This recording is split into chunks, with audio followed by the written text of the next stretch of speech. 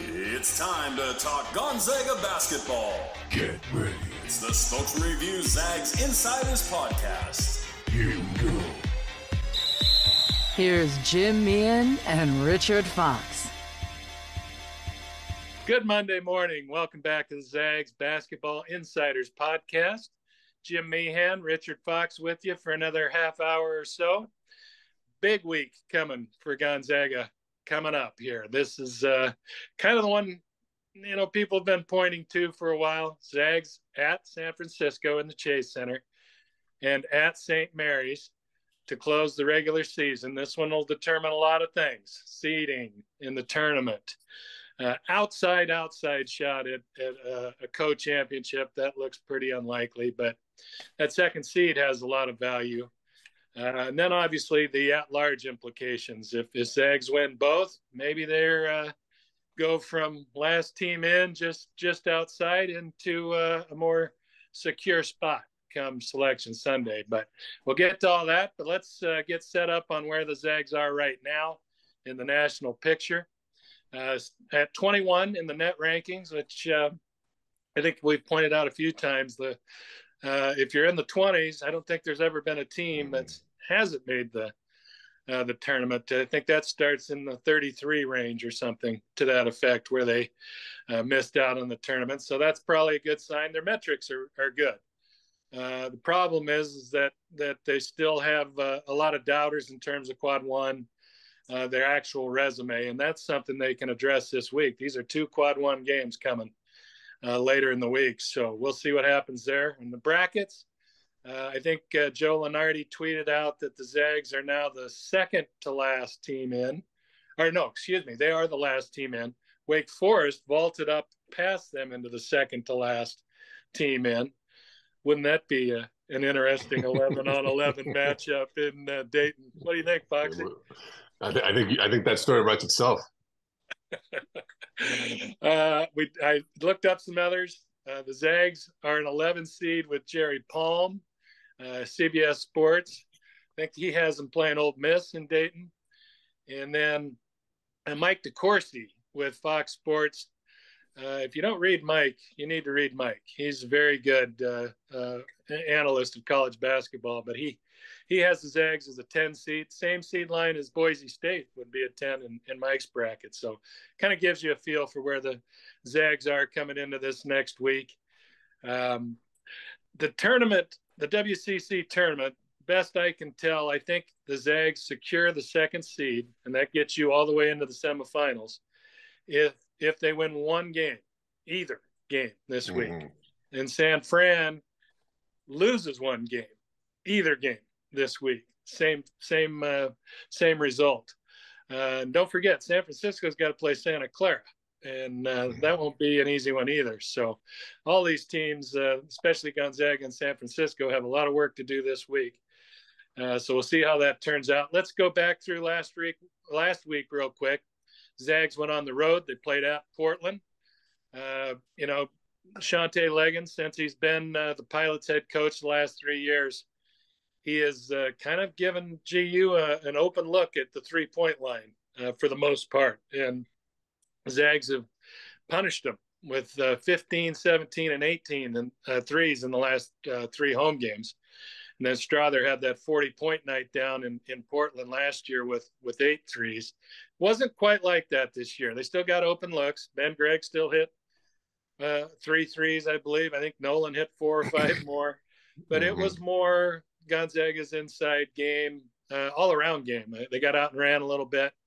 I think Shante kind of tweaked his philosophy there a little bit. And they were missing a big kid in the middle that had been starting for him. But you saw the same things I did that they've been doing in this winning streak. Ryan Nembhard just controlling the game from the point guard position. Nolan doing his thing. EK inside. And the defense was pretty good most of the way. I thought a pretty good indication of how things went for Portland is I looked at the box last night while I was preparing for this. I think they had 2 turnovers. Unless I read that wrong, 2 turnovers.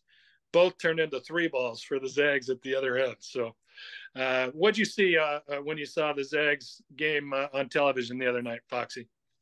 Yeah, I thought it was, for lack of a better way of describing it, workman-like kind of performance. I thought Gonzaga was really good offensively, moving the ball, 21 assists on, I believe, 35 field goals made, only 6 turnovers for the Zags. Obviously, Portland was great with the ball, but Gonzaga in its own right took care of it. Gonzaga just dominated them on the glass. We see that pretty consistently against the bottom 5 teams in the league for Gonzaga. It's just their size and depth up front is just too much, and Gonzaga plus 21. I thought they were good defensively for the most part, particularly inside the arc. Portland was minus 38% inside the arc, but shot it well from 3, 42%, but only got 19 up. I think Gonzaga did a decent job of getting them to closing out and having those guys have to put it on the floor. And it's it just I like this team's approach generally. I mean, they've been pretty consistent all year, Jim. I think you'd agree. It's not as I'd have to think Pacific down in Stockton is the only game I can think of where it felt like maybe out of the gate they weren't quite ready to go. Yeah, exactly. But other than that, I think every night they come in and they're ready to grind through whatever the game's going to be. And I stand corrected. Portland under 35% from inside the arc, so just really couldn't get anything going at the rim. And even when they did get to the free throw line, they missed 10 free throws. Did Portland? So solid win on the road, and happy to see Greg played really well, particularly in the first half. Obviously, it was fun to go back home and play in front of friends and family. So, kind of what I'd expected. Yeah, business-like. Just kind of, and Nolan Hickman said after the game that. Now we can essentially, he said, we can turn our attention to Santa Clara because that was the game that sticks in the craw of many of those players. I thought one other promising sign, I guess we'll talk about that with Santa Clara. You kind of saw Stromer get back to his best days of the season a month or two ago before there was the switch in the starting lineup with Ben Gregg. I really saw him guarding, defending, rebounding, hustling, doing all those things that he did for a few months at the start of the year. And I think he's been trying, obviously, to keep doing them, but he's just been in a little bit of a funk lately. And you saw that start to come out again in that game, and then carried it over to Santa Clara, which I don't know about you, Foxy. When I watched those guys warm up, and I went down and sat courtside because I kind of wanted to, be close to the floor with Anton's special night going. But that team is huge and physical. They've got 5 bigs.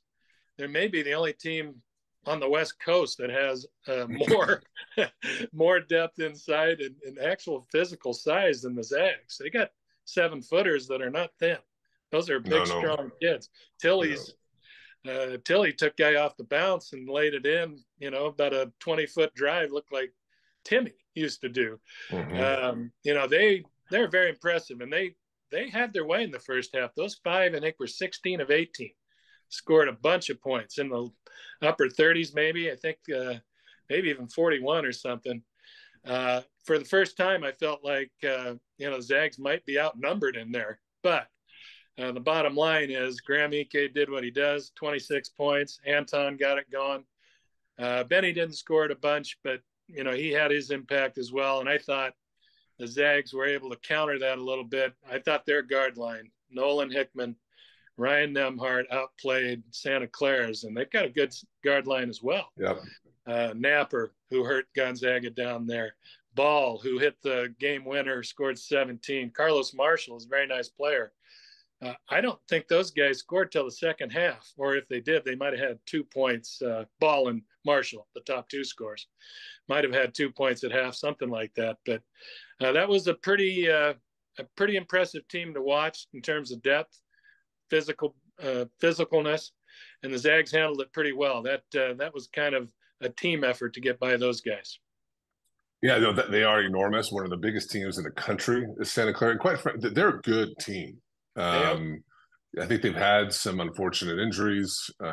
They've dropped a game or two that they certainly would want to have back. But on balance, it's not a team. I mean, look, I don't think Gonzaga is breathing a sigh of relief if they see them in the semifinals. And that's a team that can beat you. They've obviously done that before, but even had Gonzaga 1 down at Santa Clara, I think we'd both be impressed with who Santa Clara is. So, another good game, for Gonzaga with respect to taking care of the ball. Only eight turnovers, 17 assists on 34 field goals made. Shot it really, really well. Against that Santa Clara size, I thought Gonzaga did a much better job competing. Santa Clara was +1 on the glass overall, +5 on the offensive glass, but Gonzaga actually had more second chance points than Santa Clara. So even though Santa Clara really, had the advantage on the offensive glass, wasn't able to convert. And, Santa Clara around the rim shot less than 49% versus Gonzaga almost 60. So I thought it was a really good response. You noted in your email this morning or last night ahead of the podcast that guys were unsolicited were bringing up the game. They were. I don't think this staff struggled to get this group's attention for Saturday night, and I just thought that's a really good Santa Clara team. I know from a national perspective, it may not get the same attention as it should, but Gonzaga's +7 points off turnovers, +10 on the break. Was solid all across the board with respect to what you need to do to win a game like that. And to your point about Stromer, I mean, look, over the weekend, he's playing about 24, 25 minutes a game, averaging almost 9, and more importantly, shooting it effectively and confidently, 7-11 from the field, 3 of 6 from the three-point line, getting rebounds, averaging 4. He was really good against Santa Clara. I mean, a huge spark off the bench. Had 10 points, 4 or 5 from the field. And I think your point about his defense is a good one. He can come in and you can go smaller with your lineup and keep Nembhard or Hickman out. But I think more importantly, you could bring him in if either one of those guys, you see an opportunity as a staff to get them off the floor to rest, or they have some foul trouble issue. I think there's some growing confidence that he can come in and not hurt you on either end. He can hold up defensively, and then offensively, if he's open, he can knock down the open shot. So, look, I've been saying this for a while now, and I think it still holds water. If Gonzaga's aspirations in March are going to be largely driven, or if not entirely dependent on how those freshmen do off the bench. So we know Huff can score, but if Stromer could come in and play the way like he played this past weekend, they're going to be feeling a whole lot better about how things look when they get into March. Yeah, I was really impressed with that. I'm impressed. I mean, when you watch all these guys throughout a year, and you've seen it with every guy on the roster, Nembhard early on struggling to hit his shot, to find his groove and kind of run the offense. They get through those things. And that's part of the growth of a season, throughout a season, and as an individual and as a team. Braden Huff. I mean, the knock on Braden, he's scoring against the lower level teams, not much of an impact against the high level. He flipped that. He was huge against Kentucky and has been pretty much since. Anton couldn't shoot the 3-ball. Remember? Oh yeah. That's his one weakness. He can't. Well, he's shooting 45%, leads the team. Yep. All through Ben Gregg, we know the ups and downs. That's athletics. You go through all these ups and downs, and you have to find a way to the other side. And to see Dusty Stromer do it as a freshman, I've said it before, he's a very good all-around player. I think people just think three-point shooting when they see him. No, I think he's going to be a good rebounder. He's a good passer, good IQ, all those things. A little bit in that Corey Kispert mold. But and let's get a quick thought on Anton Watson senior night. I saw something I don't think I've seen, and maybe it's just because there was only one on senior night this time around. Usually it's 2 or 3, but in warm-ups well before the game. Usually when I walk in, Luka Krajinovic and Pavle Stosic are out kind of getting individual work in with the manager or two. And they were, when I first got there, about an hour and 45 minutes before tip. But then maybe a little over an hour before, the other guys come out and start doing their thing. Then I think they go over to the old kennel, the Martin Center, and do some more. But before they did that, I looked out there and all the guys, most of the team was sitting on the seats where Santa Clara's bench is during the game. And Anton Watson was out shooting and manager's tossing a ball, he's working on free throws. Like, they just let him have the stage there for That's awesome. his senior night. I thought it was pretty cool. And I tapped Graham EK on the shoulder. I said, "What are you guys doing?" He says, "Just watching greatness." Just like matter of factly. I just thought that was a pretty cool moment. I don't know if you were in the building or watching at home, but thunderous ovation when Anton came down through the student section, met his family. He's made a connection like very few Gonzaga players have. What did it look like from your view? Yeah, I was home for it. I said it last week. It's just I'm not sure you could have scripted a better way to end his career with him being a lone senior and having that stage all to himself. And he seemed a little bit nervous maybe to start the game, but ended up having a nice performance. Probably the most important thing to Anton has always been getting a win, and they got that. I feel like he's been a great leader this year, and the fact that he's been around for so long, he doesn't get too up or down. And that's been, he's been consistent with that all year, especially I think in the non-conference. That was really important for this group, is seeing a guy who's been, played in the Final Four, been in a lot of big games, not reacting poorly to those struggles. So, couldn't be happy for him. So, disappointed he couldn't get subbed out of the game to get that one last big ovation. I know sometimes it just doesn't work out that way. But all in all, it looked, from my perspective and from what folks I talked to, that it was just a phenomenal night, and really happy for him. Well deserved. Let's fast forward the week ahead. Everyone wants to talk about that. Yes, they do. 4 weeks ago, this was all the talk. If the Zags could get to this point, still with 2 losses after they fell to St. Mary's at home, and they did. It took some work. They had lots of ups and downs, but I think they're playing some of their best basketball now. San Francisco, the first time around, was a little bit like Santa Clara. They've got some bigs that GU is going to have to deal with. Jonathan Mobo, the 6'8", probably going to be the in contention with Ike for newcomer of the year and for player of the year. He's been that good. But they've got other parts around him. They got a really nice guard, Marcus Williams, who caught fire at the end of the Zag game. Zags had that game, I think they were up 13 inside 3 minutes, and then it got tight. I think to 1 possession game. They started missing a bunch of free throws. But San Francisco can really guard. A little different than Santa Clara. I'd say Santa Clara is more offensive-minded, like the Zags. San Francisco can really guard. The score is going to probably be in the 60s or 70s if they have their way. And maybe not as fluid offensively as Santa Clara, or as many options, but that's a lineup that's good enough to beat you. What comes to mind when you think of the keys against San Francisco? Well, look, they're 7-1 in the last 8 games. I watched that St. Mary's game last week. I can't remember if that was Wednesday, but they shot it well, 48% from the field, 41 from 3, but only got to the line 8 times. I don't think they probably left the gym thinking they got a great whistle, and got absolutely blasted on the glass, -13. Williams was good, but the only player in double digits with 26. Mobu and Newberry combined almost had a triple-double, but just only 9 field goals attempted. I think sometimes that's a head scratcher for me, particularly Mobu. He's, to your comment earlier, been not only one of the best newcomers in the league, but probably one of the best players in this conference.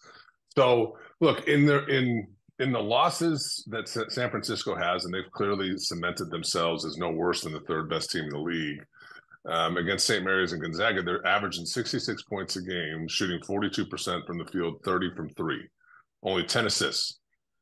But in all their wins, they're averaging 85. Yeah. They can score, but they've struggled. In those wins, they're shooting 35% from 3 and 18 assists versus just the 10. In those losses, they're positive on the glass versus negative. It feels like a group in San Francisco they're just knocking on the door to getting that staple win. They've been close in most of these. Throughout the year, they've got some tough losses in the non-conference. In the game up in Spokane, specifically, Gonzaga's plus 11 points off turnovers, plus 13 in fast break points. Now, those two are correlated. but that was a big problem for the Dons up here in the kennel, was coughing the ball up, particularly unforced turnovers, and then not be able to get back in transition, slow Gonzaga down. I think that's going to be really important for them. They did a good job on the glass. They were +9. Yeah. But Mobu only had 8 points, only took 6 shots. He just did not seem all that aggressive with his looks. I think at home he has to become more of a scorer for them. And part of that is that puts pressure defensively on Gonzaga's front line. And, Ike's been unbelievable this year, particularly the last 5 games.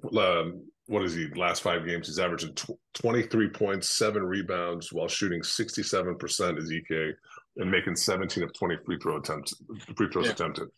If I'm Mobu, that was the matchup, I have to make Ike guard me, because Ike has gotten in foul trouble in the past. And obviously, if Ike can't be on the floor, that changes Gonzaga's profile a ton.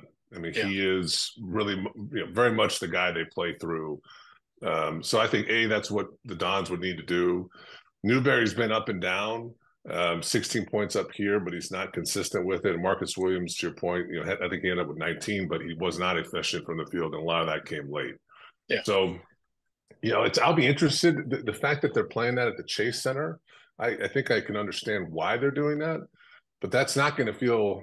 I was down there last year when they played Gonzaga, on campus, and that environment is awesome. Yeah. I don't know why you'd move that over to the Chase Center, even if you're going to, only sell the lower bowl. I think there's going to be a lot of Gonzaga fans at that game. Yeah. So whatever home. Probably outnumbered.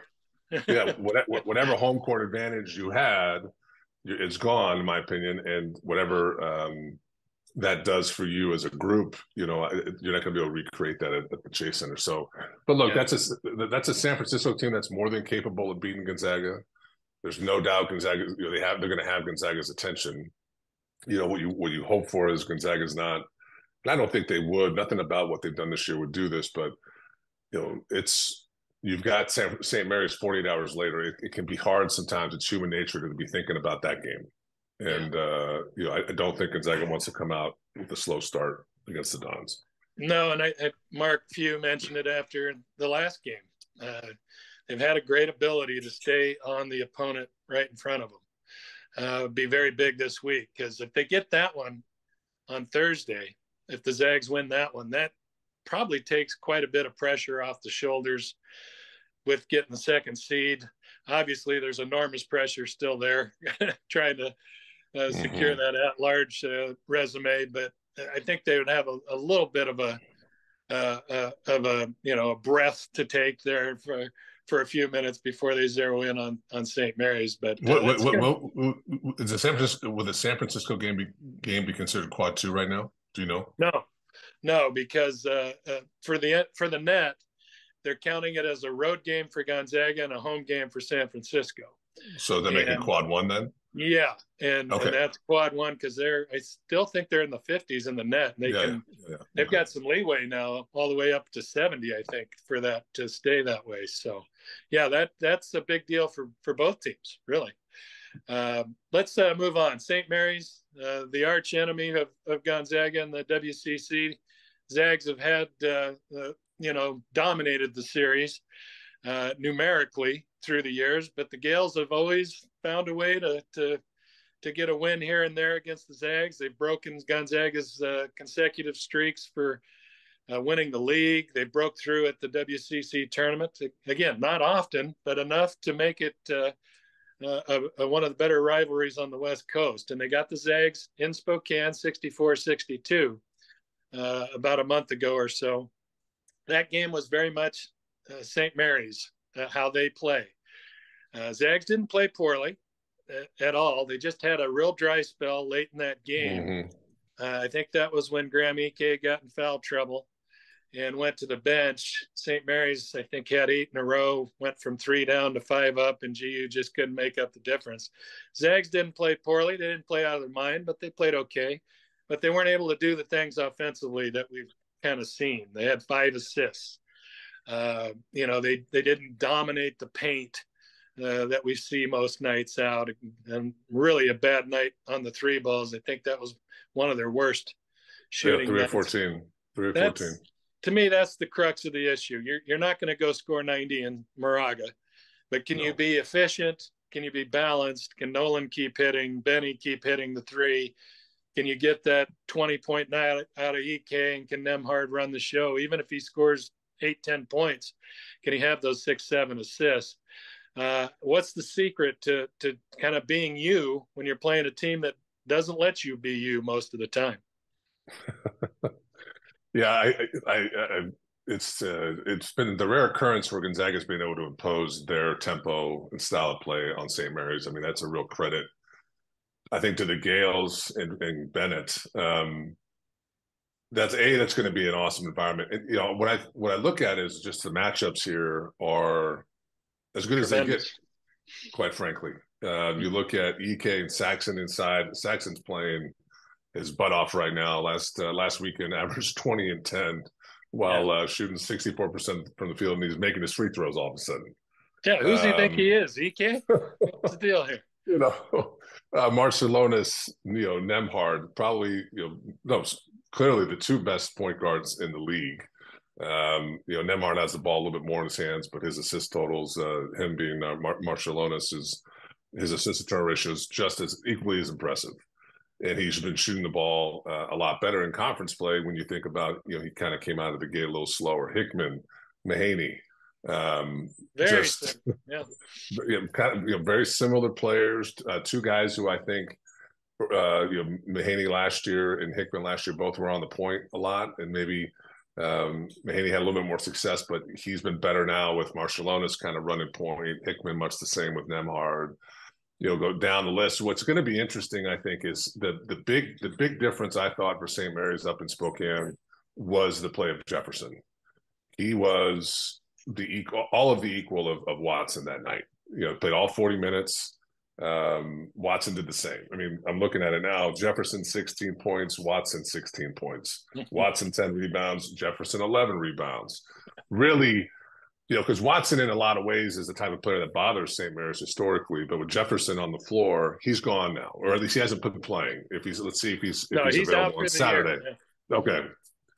So now you've got a real advantage, but interestingly enough, Dukas, who I don't think scores up here in Spokane, now the last 5 games it's averaging 17 a game, 7 rebounds, and this is real, shooting 62% on 3 with real volume. So now that's a different matchup for Anton. My presumption is that's where they stick him to start. He plays. Dukas is a very different player than Jefferson. Not nearly the athlete, doesn't have the strength, but he can stretch it in the way Jefferson does it. So I don't know, Jim. I love the matchup between the two. It's a great, if you love coaching and love watching, trying to understand the strategy. You're not going to find 2 better guys than you and Bennett. Both those guys will change things up during the middle of the game. But if you're asking me what the key is, I think for Gonzaga, it's going to be, you've got to rebound the ball. You've got to limit St. Mary's second chance opportunities. St. Mary's doesn't, you might argue they have less depth than Gonzaga does. So if you can pin some cheap fouls on Saxon, the quality behind him is dramatically lower than what Gonzaga has if say, Ike gets in foul trouble. And then you got to make shots. That's been the story all year. You would expect a team who struggles to shoot the ball from 3 to struggle in those games and lose some of them. But Gonzaga, when they lose, they don't just struggle from 3. They completely forget how to shoot. I mean, it's dramatic. Those 20%, 17%, right? Yeah. So even if you're not shooting it well from 3, you've got to be around 30%, I think. You've got to find some points on the perimeter, but it's awesome. I love how the league, it feels like the last several years, the last game of the year, but for these two schools is against each other, and they alternate either up down in Moraga or up in Spokane, and there's always been a lot on the line. And Gonzaga is not likely to win the league here, but that game is as important as if they were trying to win the league. They need. I think if they sweep this weekend, I really believe that regardless of what happens in the conference tournament, they're in. Yeah, and I agree with you. And that's the sigh of relief you want. You would love to have that pressure kind of gone. if you're Gonzaga, I think. That's the words I was looking for. Sigh of relief when I was bumbling through that sentence a little bit ago.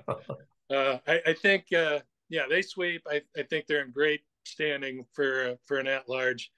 Probably want to get your semifinal win there before the title game in Vegas. Fair enough. But maybe not even that. So we'll see how it turns out. Foxy, let's hit real quick kind of the topics of the NCAA right now. And we'll just get maybe a quick thought if you have one on. They're talking about expanding the tournament again from 68. That's been coming up more and more. I can summarize my feeling on it real quick as a get off my lawn type of human. No, do not do that. Leave it as it is. When you've got something that's magical and works year after year, don't mess with it. So that topic, and then court storming. We saw Kyle Filipowski for Duke get a knee injury when Wake Forest beat Duke. Court storming, fan caught him in the knee. Not sure how severe it is. I've been in a lot of those because whenever Gonzaga loses on the road in the WCC, which isn't very often, here come the fans. Santa Clara this year, Anton Watson, you remember, had a cramp on the last play and was kind of trying to hobble towards the Gonzaga bench. He was about 5 feet from getting caught up in a swarm at midcourt. Who knows how that would turned out. So quick thought on 68 teams. Let's make it, 350. Let's just get them all in there, right? Yeah. No. Court storming. Is it time for that to go away? Yeah. Well, as my father told me eloquently a while back, I can't use all the words. He says, don't mess with happy. Look, I think Mark Few borrowed that, by the way. The tournament is, and I certainly have a bias, but I think it's an opinion that's universally supported. It's the greatest sporting event in American sports. It just is. It's better than Super Bowl. It's better than anything else. And I have a tough time understanding why there's this urge. But then I remember it's about the money. And then the power schools want 10 of their teams in from their conference instead of 7 or 8. Yeah. But a lot of that, it's all about money.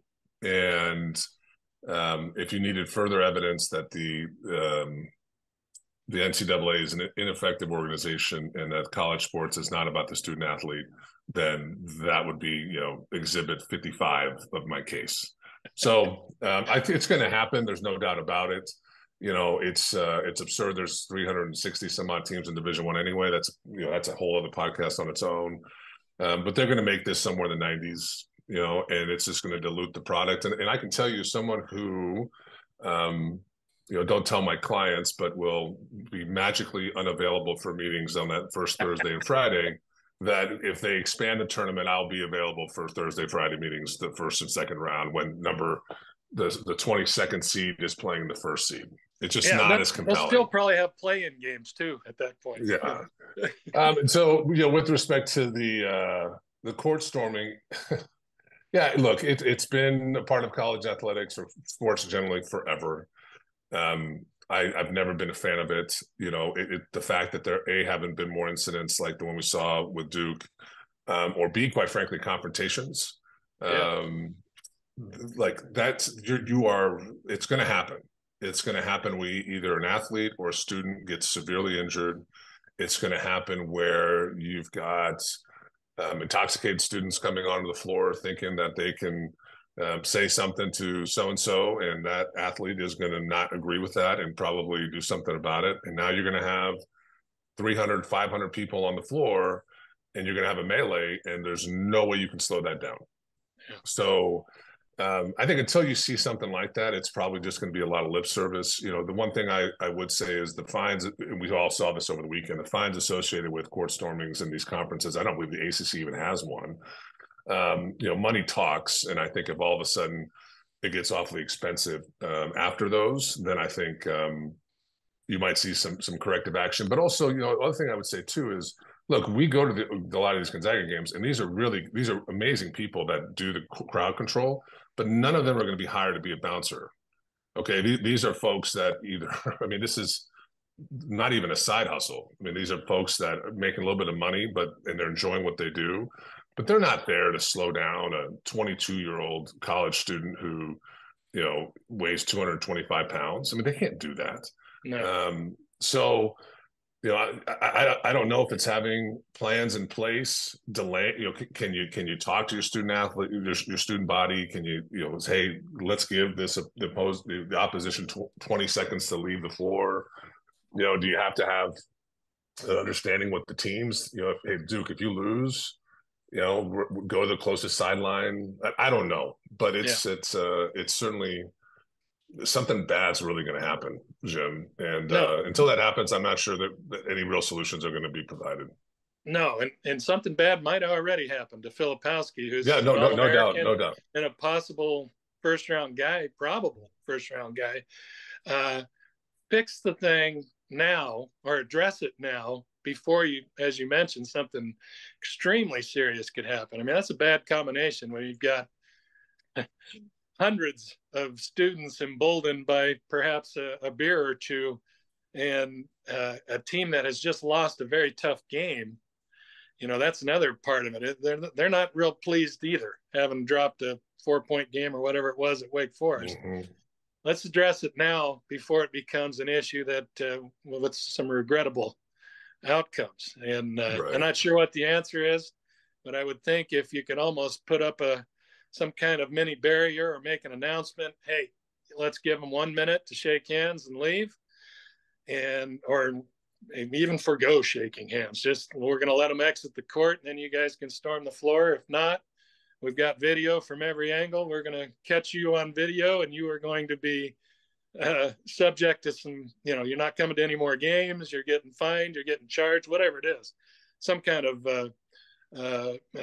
deterrent to stop it, but it needs to stop. It's just too dangerous of a situation. Heck, I'm not even in them. I'm on the sideline, and it's a little unsettling when you've got kids flying over tables and just all to get out to mid court. So yeah, it's something I hopefully they get addressed in the near future, because it's going to happen. You're going to get to these final rivalry games. That really could happen. So hey, that's going to do it for this week. Big week ahead. San Francisco on Thursday, St. Mary's on Saturday.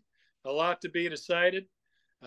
Foxy and I will be back with you next Monday to recap it all. Thanks for joining us, and have a good week. See you back next Monday.